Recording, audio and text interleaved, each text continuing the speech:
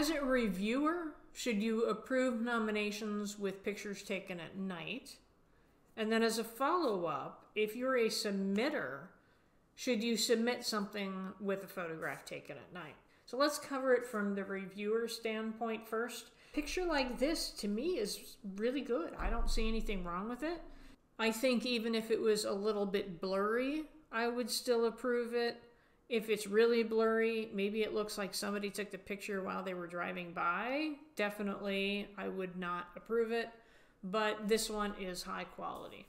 As a submitter, the best chance of success for getting something through in your nomination is to take the photograph during the day. Sometimes that's not possible. Sometimes, like maybe this playground, there's kids all over it during the day, and this person had to wait until nighttime to take it. Maybe you know that whatever you're taking a picture of looks better at night. Like I happened to see this one. This is an entry monument at a housing development, and because it's all lit up, it looks really fabulous at night. There are other people, though, who may reject something just because it's taken at night.